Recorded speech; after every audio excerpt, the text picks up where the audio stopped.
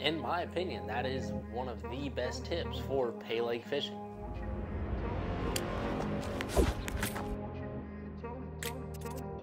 What's up, you guys? Chris with Walk Talk Fish. Hope you guys are having a good day. Have you ever been to a Paylake and you're fishing there for hours?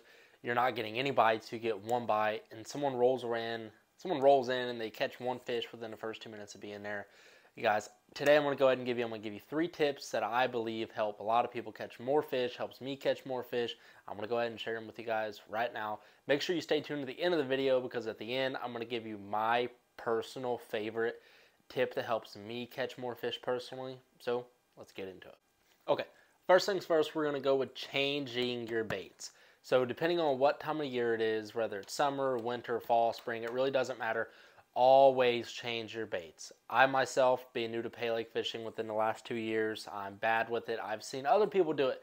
You guys, if you show up to fish, bring a lot of other bait choices. One day they may want this, the next they probably won't.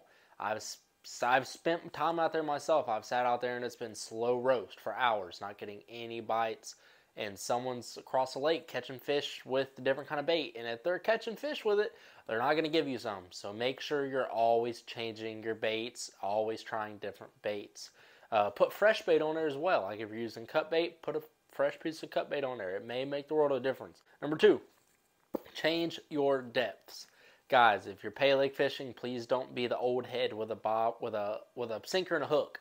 It can work, yes, but fish with a bobber like you're supposed to, with your bobber stoppers. If you don't know how to rig your Paylake setups, that's fine. I got a link in the description. It will take you to one of my past videos that shows you how I rig up my stuff. Change your depths. Lakes can be all the way up to 20, 25 foot deep, guys, so you can fish on top, you can fish on bottom, you can fish in middle. Depending on the time of the year, you need to be changing your depths. This is one of the key things, depending on what bait you're throwing, the depth you're fishing, to get where these fish are moving around and laying at. That is very important. 3, move.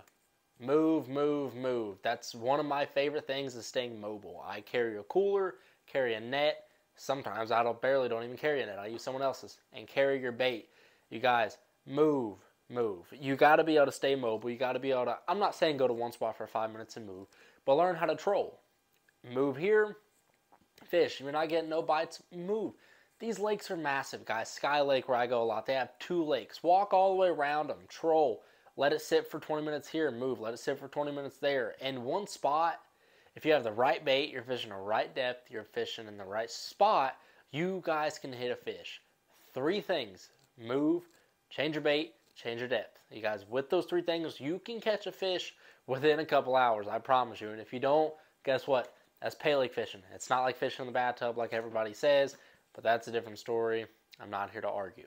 So, my personal favorite tip that I can recommend anybody when it comes time to Paylake fishing, whether you've been doing it for years, whether you're new and just getting into it and you're curious on how things work in the Paylake world, be observant.